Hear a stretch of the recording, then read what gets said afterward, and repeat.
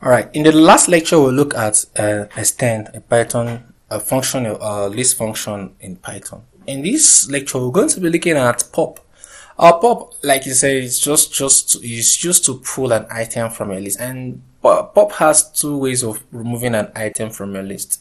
It's either if you add an index part to it, it removes the item on that particular list. Otherwise, what it just does is to remove the last item on the list.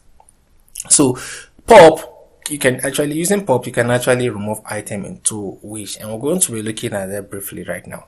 Okay, I have a list. A is equals to A, B, C. No. Let me use number because all those string issues, I'll have to put them in quotes. Otherwise, we'll have issues there. All right, I have a list A, and let's print it out to see. Oh, sorry, print. All right, well, I have 135.660. So those are the items in that list right now. So once you use pop to remove the item, in the list, I'm going to be using pop to remove the last item, assuming I don't really know the last item in the list, and I just wanted to just remove that last particular item. Maybe I just want a list of items that must not exceed a particular number. So probably I use len, and I discovered that okay, len A, I discovered there are 5 items, but I just wanted to have a list of 4 items, which I don't bother. I don't want to know what the last item on that list is. So that's what pop actually does. You just use to do that, you use A, that's the name of the variable now, pop in bracket because it's a method. All right, why it does now return 0? Because it actually has removed 0 from that list. So if we print out A again, we'll discover that A is gone.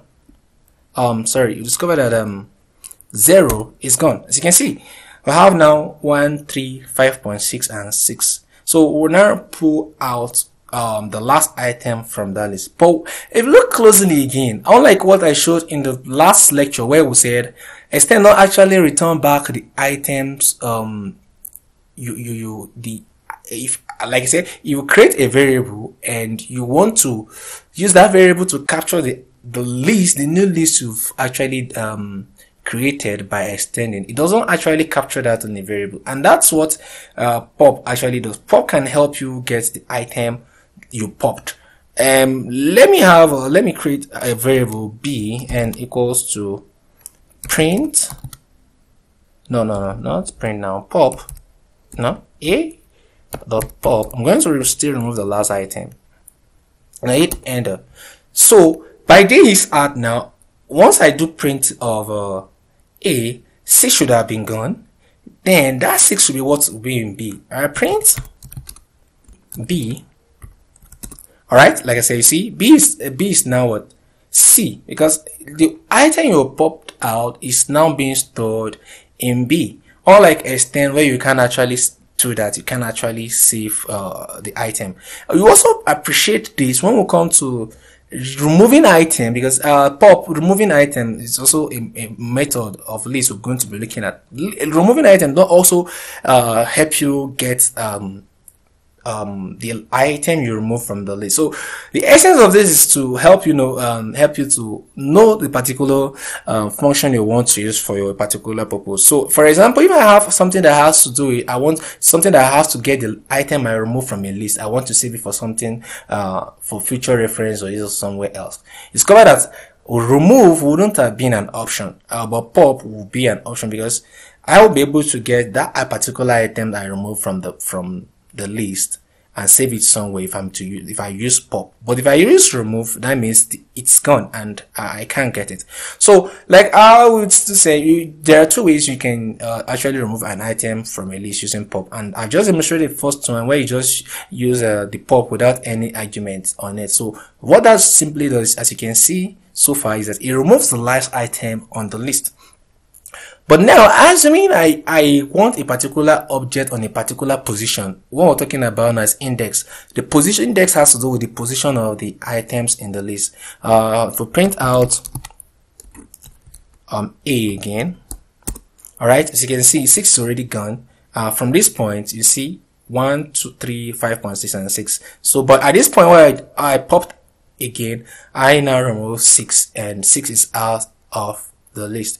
So I now have 3 items in the list now, 1, 3, 5, and 5.6. Okay, assuming now I want a particular item from a particular position to be removed from the list, I can still use pop to achieve that, and I'm still going to save it in a variable for us to also understand that irrespective of whether I add a parameter to pop or not, I can still be able to collect the item I have removed from a list.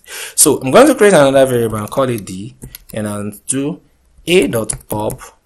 Now I want to remove the item in index, the first index now, and every first index, the first index in the list is usually 0. Alright, and I hit enter and I print A. Alright, as you can see, the first index, the first item in the first item on the list is 1, which is in index 0, the first position. As you can see, it's gone, and we're now left with 3 and 5.6 in our list. If I print now D, to demonstrate that irrespective of how you pop out an item from a list, you still be able to have it. As you can see, we now see we have 1. So that's how we can actually remove item from a list using pop. So in the next one, we're going to still go further, looking at another list function called delete.